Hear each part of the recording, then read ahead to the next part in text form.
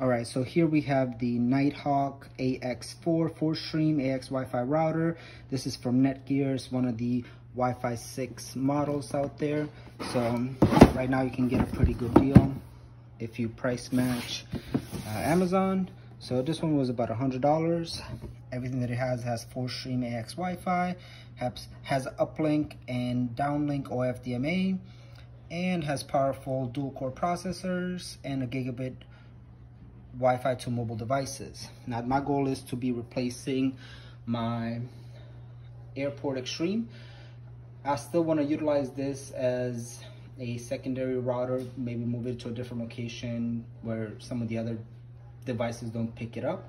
But I do want to test out and see how this one works and see if it's any better. Right now, this one here has been operational for about, I would say, 7 years, and I bought it when it first came out, but it's slowly starting to fade, and you can tell with some of the bands. I took it apart and tried to get a couple of things fixed, but it didn't work all the way. Still have some drops in the 2.4 gigahertz band. My 5 gigahertz band works pretty decent, but because it's 5 gigahertz, my distance isn't as far as I need it to go. So we'll go ahead and set this up and go from there.